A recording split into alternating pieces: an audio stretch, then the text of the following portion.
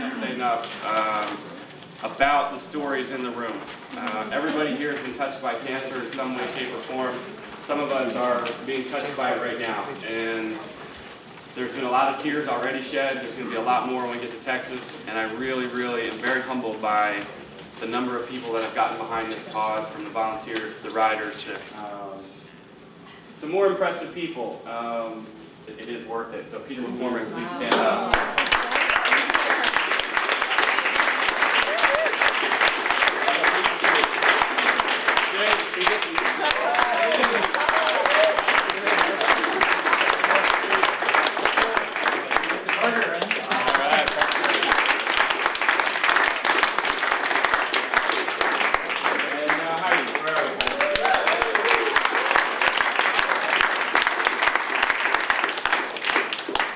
Team Calgary, which is Terry and Allison, which signed up for this ride. Where are you guys?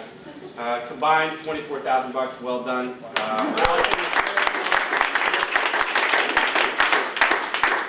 Team Ireland's been doing their own thing over there. $45,000, which is great.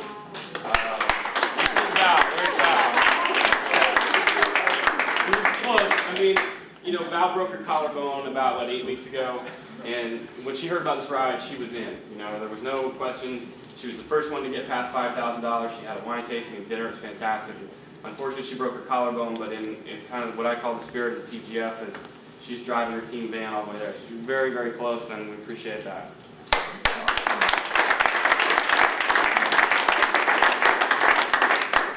What I really would like to do, firstly, is just for everyone to give a huge round of applause to the team, because when Todd came to me with this idea, he said, "Hey, I've got this idea," and I really did say to myself, firstly, I thought he meant that I was going to cycle all the way. I said, it's not going to happen. He said, just like that film, I had to ask Eddie Clark the name of that film with Kevin Costner, Field of Dreams. I'm sure you all know that famous line, if you build it, they will come. And fair play to Todd and his group, they built it, and all of you guys have come. So.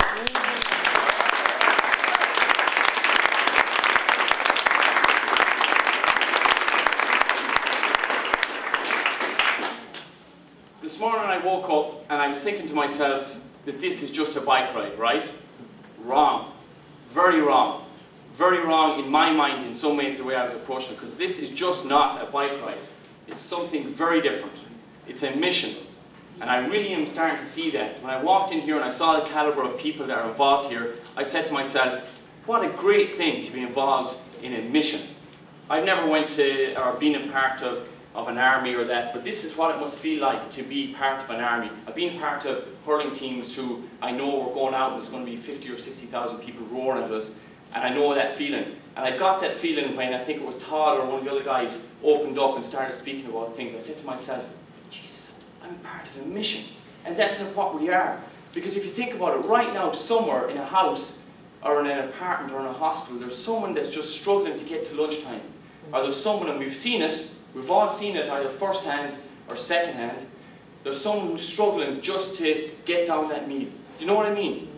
Many of you do. And the thing that's most important to remember is that that's why we're doing this. We're going down across, as they say, in one of the greatest countries in the world, on a mission. We're going to get to Austin, Texas, and we're going to realize that while we've been doing it, we've been inspiring people. I'm still getting letters from people after last summer that said, what you did inspired my mother and my father, and they got over cancer. So please, when you're getting ready tonight, and on those tough days, because there will be tough days, you know that, like there are in life, remember, we're part of a mission, and we're going to have a lot of fun doing it. Yeah. So thanks very much.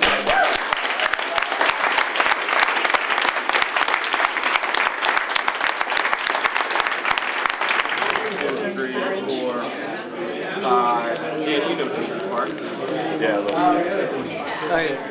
Okay, so if you don't know Seaview Park and you're a team captain, align yourself with another captain, okay? Because that's our first stopping point. I know where it is, so you're okay on our team. That's Seaview Park. The next one after Seaview Park is right out the Bedford Highway, up the Rocky Lake Road towards Charles P. Allen High School. And there's an RV sales center there with all the motorhomes on the left. Okay? That's the next grouping point. Right? And then from from there, what's that? Yep, we'll just meet right in there. And then from there, you've got to get out to the actual.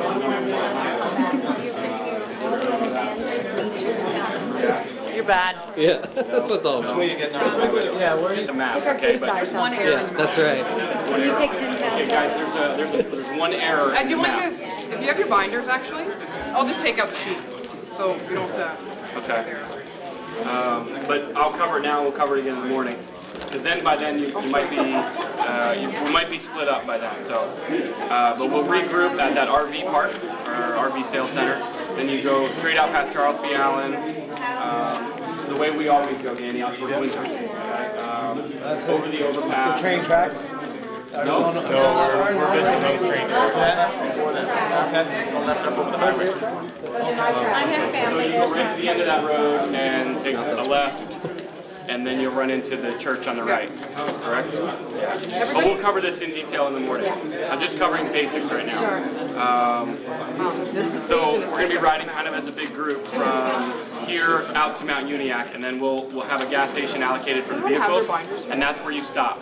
Okay. So if your team splits up or whatever, that's where you stop. We'll have a lunch break there. Because I forgot my keys. And then the teams will go out, and then it's a pretty straight shot down to New Minus. When you say regroup, do you mean in case we lose any team members? Or Yeah, in case you lose any team members, yeah.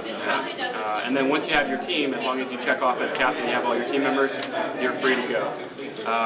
We told the guy in New Minus that we'd be there about 2:30. He only wants one vehicle in his parking lot. It's a very tight parking lot.